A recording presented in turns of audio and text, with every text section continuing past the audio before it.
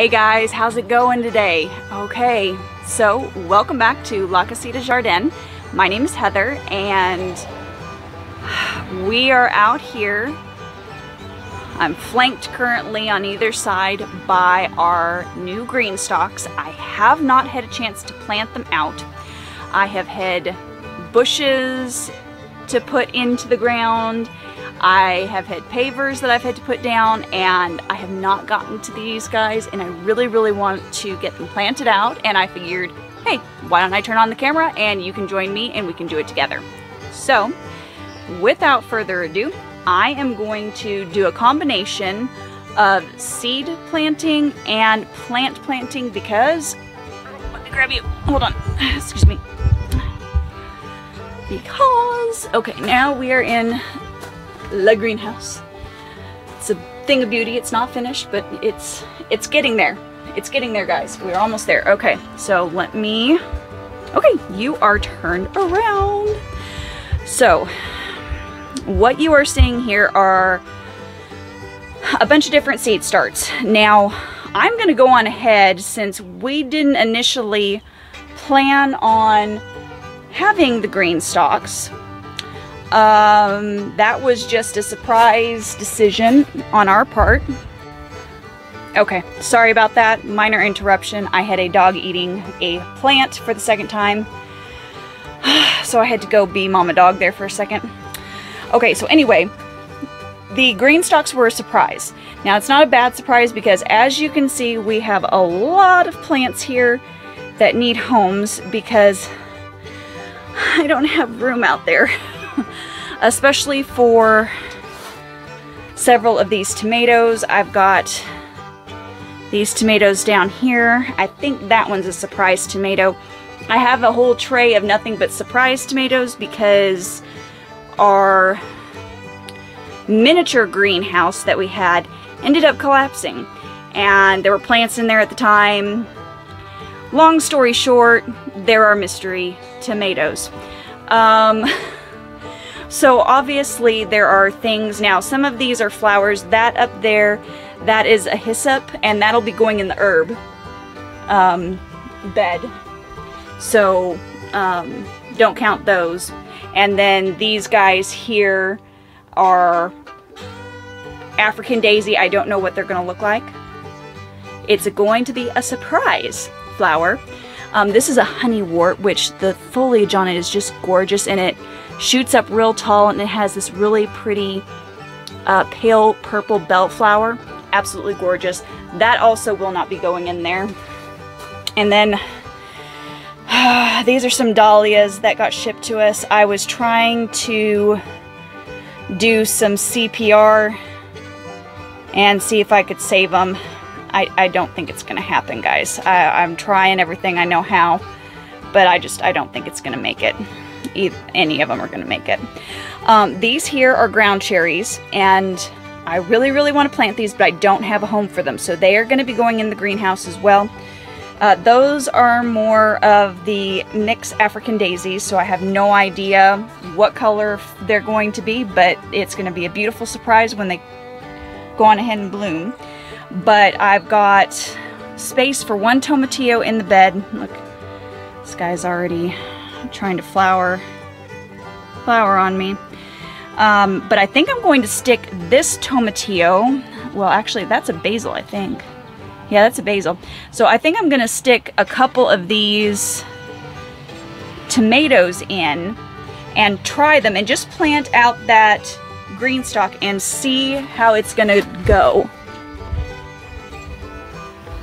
Okay, so we are back out front, and I've got my seed box out here with me. So here's just some of the seeds that I'm going to go on ahead and start in here.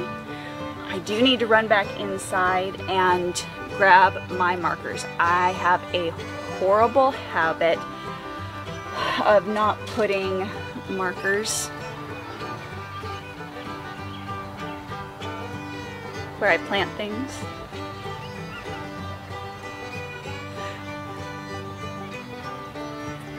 It's become a joke. So anyway, So here's a few of my seeds that I'm going to be starting, besides putting in some of the tomatoes. Yeah. Okay, so we have a dark cucumber. I have Ragged Jack kale, and I'm going to put these in here with the hopes that Macy will not be able to get them. I'm going to put them in the top, very top, so that Miss can't get to them. I'm not going to pronounce this correctly. I can tell you that right off. Tatsoi? Tatsoi? It's kind of it's a leafy green. This is typically cold tolerant, so I'm not sure how it's going to do right now. I do have some squash. I'm more of a winter squash person, which is why I'm going on ahead and starting it later to hopefully avoid the worst of the squash bugs. I'm hoping that by now all the squash bugs have basically come out and they have landed on everybody else's garden but mine. Yes, I am going to be that gardener. So I have an acorn squash because my favorite squashes are butternut and acorn in that order. My mother's favorite squash is going to be this guy here. Now this is a spaghetti squash from Sustainable Seed Company. We've had really great germination results with this company, so I would recommend them. It's a vermicelli F1 spaghetti squash, and it originated in Japan, so it's supposed to be a little bit more pest resistant.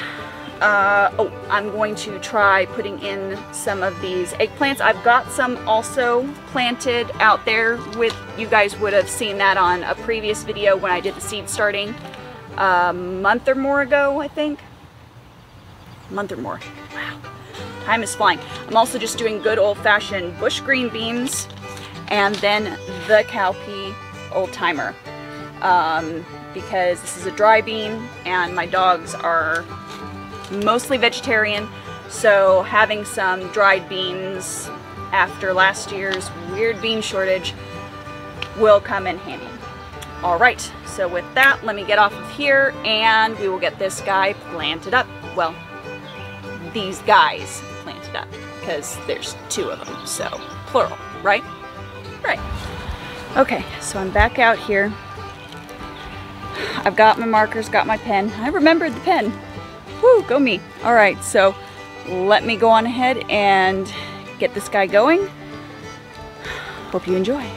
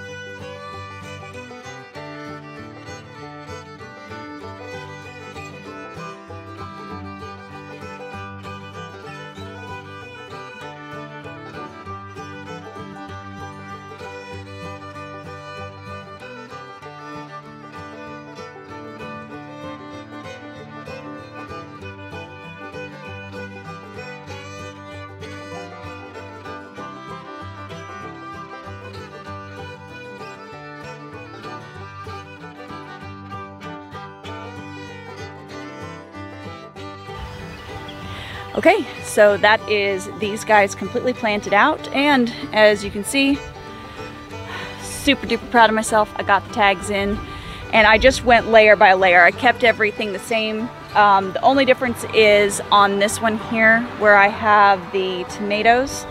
I did go on ahead and the ones that had tags, I put their individual tags in so I knew the varieties. You don't have to do the same variety for each level, but that's what I did just because that's what I needed to do. So, alright. Without further ado, I'm going to go ahead and sign this video off, get us inside, and go get our dinner before all of that decides to hit, which works for me.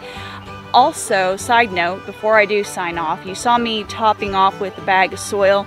If you recall, or if you haven't seen my previous video on the GreenStalk, you do need to fertilize. I can't emphasize that enough. You know, there's no worms, there's no in-ground, natural, good microbes that feed the soil. So you have to feed the soil. So since it's been 2 weeks since we planted or stacked and put all the dirt in these guys, I went on ahead and just did a good inch because I had left myself room. I figured it was going to be a week before I could get back to it. Turned out to be 2 weeks.